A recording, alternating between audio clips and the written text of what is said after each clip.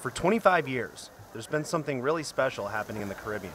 Starting as a tiny sea swim, the Flowers Sea Swim has grown to be one of the biggest and most competitive open water races in the world. I got some pink!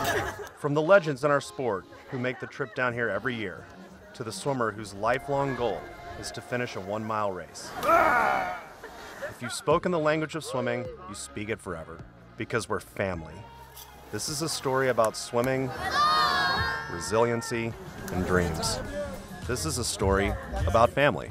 I'm Davis Tarwater, 2012 Olympic gold medalist. Swimming has taken me all over the world, but this event, the Flowers Sea Swim, alongside the shore of the Cayman Islands, draws me back year after year. The beaches. I mean, you can't look out there and tell me that's not nice. Food. What food's good to eat? Any restaurant that serves fish on this island, it's always going to be catch of the day, like freshly caught within the last 24 hours. Fish taco? Yeah. Wild chickens running around. Iguanas roaming the streets. There's a giant lizard crossing the street. Ah, there you go, an iguana. It's an adventure made for swimmers. Made for all swimmers. I think you know who you are.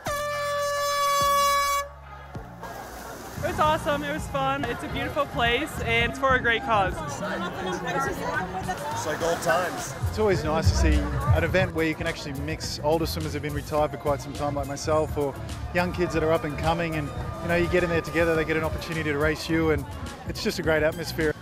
Go as fast as you want, you can go as slow as you want. Just come down here and participate and have fun. It feels more like a party than a race, but people take it competitively too, so there's something for everybody. For a few years now, I've made a family vacation out of this swim. Come down on a Thursday, enjoy the island, compete in the 1 mile and the 5K. I'm not quite in the shape I used to be, so I watch the 10K from the shoreline. I've made new lifelong friends and reconnected with old ones. Today I'm meeting up with my buddy Ian Crocker. How's it How's going, it going, Davis? man? Good to see you. You guys have probably never heard of this guy. You hungry? I am. All right, let's eat. Half a chicken, gravy kind of poured onto the red beans and rice. Here we go. So tell me, man, how long have you been coming down here? I think this is my 8th year. Come down to this beautiful place and get to swim in the perfect clear ocean. You get to meet other swimmers from around the world all at the same swim, and they're all enjoying it just the same as you are. But now, us being retired, we don't have to stress about it quite like we used to. This is gonna help my mental health, but probably not my physical. There are worse choices, though. I mean, I think this is a good health meal. So how did we get here?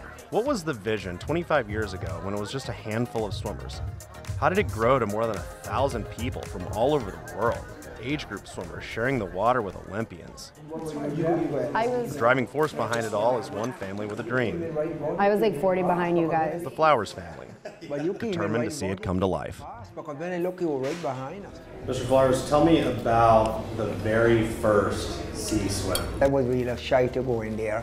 And I went and I came second in my age group the first time out, and I felt so elated. And part of it is because I'm the oldest person in my age group, so that helps, right? Everyone in our family, it's passion, right? Like whatever kind of everyone does, they try to do it with passion and with, you know, my dad loves this event. He's so passionate, he wants to see it do well. Why swimming? Why have you become so passionate about swimming? As I say, in order for swimming to grow, people have to have heroes that they look up to, like you guys, and especially the kids. Man, I was in the water with those Olympians. And you know, that drives them and is passionate about it, and they go home and tell their parents, you really? And then, you know, it kind of pushes the sport. And I mean, we have such beautiful conditions for it, right? Why not swimming, really, you know? It's so perfect.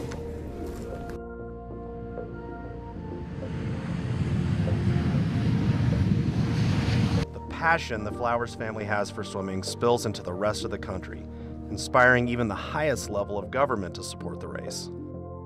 The work that the Flowers family, and Frank in particular, and his family have done over the last quarter of a century, it's been absolutely amazing. I remember when it started. It's become an internationally known event. These sort of niche areas are what I think help to distinguish the Cayman tourist product from many of the others across the region. Making the Cayman Islands a household name for swimming, putting kids on national and even Olympic teams, hosting destination open water events. These are dreams of the sport coming true. But they come after a nightmare. It was a bad hurricane, 2004, Hurricane Ivan. It was a little startling to see, 12 hours later, everything was flooded. I didn't have school for 3 months. I didn't have access to the pool for almost 3 months. And, Mother Nature is crazy what she can do. It brought people on their knees. People were without food, without water, without power for months on end. Did you ever think that maybe this would be a year where we wouldn't have it? No, we got it together as a family and they said, no, it must go on. So it wasn't a question of not having it. And we decided there is no way we can host a sea swim and ignore that. And we decided the proceeds would go to helping 3 needy families live free for a year. Got a bunch of local companies on board, used the registration money, and literally paid phone bills, water bills, everything for a year for these families. And that year was special. That was the Recover Mile. And then therein every year we've tried to, find a sort of grassroots local charity to support. Every year, no matter what the charity is, it feels like it's a win. It feels like it's, again, a double service because we're letting people enjoy their race as well, And that hits close to home this year. This year is very special because we lost my mom, his wife, to leukemia.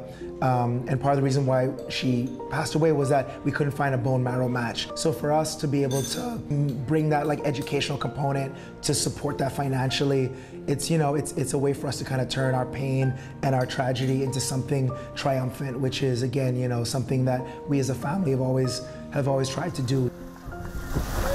This race, its mission, are ingrained in the spirit of Cayman, its people, its swimmers, and its homegrown heroes. This event, the Flowers event, has probably always been a part of your life, right? I'm so proud of it because the people who are behind it, the Flowers family, are monumental in contributing and enhancing the spirit and livelihood of the Cayman Islands. For the people of the island, they get to interact with, experience, and watch world-class swimmers perform in their backyard. It's kind of a win-win, I think, for everyone, and the Flowers family has really nailed the execution of it. And it's helped open the Cayman Islands to swimming families and teams from all over the world. Davis, how are you doing, How's it going, man? Haven't seen you in a long time. I know. When did you guys get here? 2 days ago. Oh, wow. 2 days ago. Thanks for calling right away. It's good to be at a swim meet. Talk to me about how swimming on the islands developed. Davis, I think it's come a long way. We love having teams and individuals come down on vacation with their kids, and it's a family experience. Everything we do is focused around the family. A focus on healthy families, on safe families, on swimming families. So deep that it's influencing new development to invest in the sport. Looking at this beautiful 50-meter pool, it almost seems like a statement of how the island's changed over the last 2 years. Well, I actually think it is. You're correct. The island has gotten a lot more fitness conscious. We have 2 lanes here, and in phase 2 and phase 3 we have the size to be able to make this 3 lanes. So you're going to build an even bigger 50-meter Olympic-sized pool in your next development. Absolutely. Right across the street. When you come back That's a commitment to swimming. When you come back next year, you'll be able to do a film and there'll be 3 lanes. All right, and maybe I can swim here even if I don't have the money to buy there you your go. beautiful units. Yeah, there you go.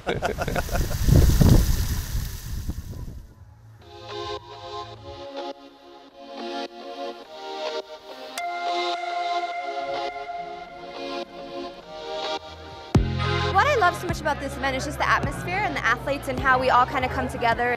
I love coming down here and seeing, people of all levels so excited about the sport. Probably the coolest thing about the 1 mile swim is there's 1,100 people. It's awesome for the community, and it's awesome to bring together so many different age ranges and skill ranges. It is the most beautiful water. You're swimming in the sea and checking out the turtles and the stingrays and all the fish while you're doing this, and it's one of the safest races I've ever swam in my life.